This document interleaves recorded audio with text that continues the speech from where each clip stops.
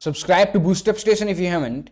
And today we are going to install NordVPN in Ubuntu, Kali, Linux Mint, MX Linux and other Debian based Linux distros. Okay, so execute these commands one by one into the terminal. Press enter. Make sure you are connected to the internet. It is downloaded. Run the second command. Type the user password. Update your repositories. And it is done. Let's execute this command to install NordVPN. Press enter. Type Y and press enter.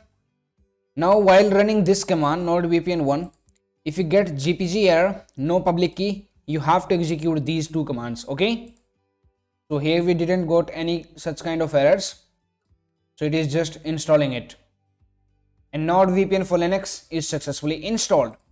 Now for the configuration using the terminal and graphical user interface both, these two videos will be in the description because the configuration takes around 2 to 3 minutes.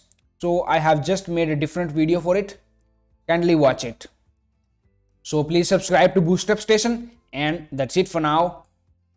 Thank you for watching. Now it's time to discover more. Simply click on the screen to subscribe to our channel and watch another video to discover more.